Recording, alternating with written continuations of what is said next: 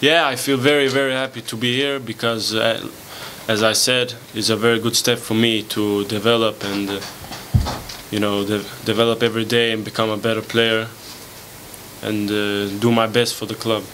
It's always been my dream to play in Europe and to take this step because I think it's the time to take this step. I'm 18 years old. I'm young, but I'm learning every day, so I'm happy about to be here.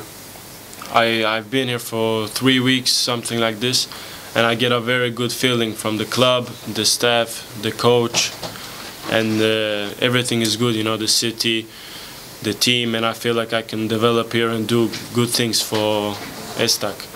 In the beginning, of course, it will maybe be hard, but I'm confident and I think I can develop every day and play, hopefully, and make my debut as soon as possible. I don't think that you should, copy someone. Of course, I'm honored to be mentioned along Zlatan, but I don't think about this. I want to be the best of myself, the best of Deniz, and I don't think about this, but of course it's funny because we look alike a little bit.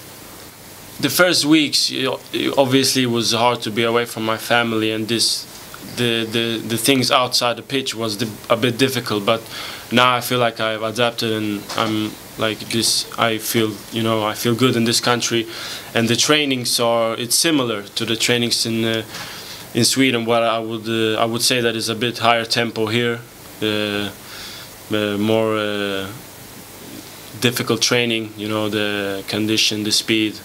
But I think I have adapted well, and it's a part of the system now, and I feel confident about the training and everything here.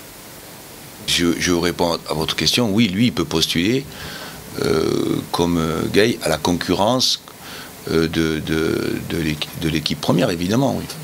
Il a beaucoup à prendre, mais on voit aussi un engagement, une force.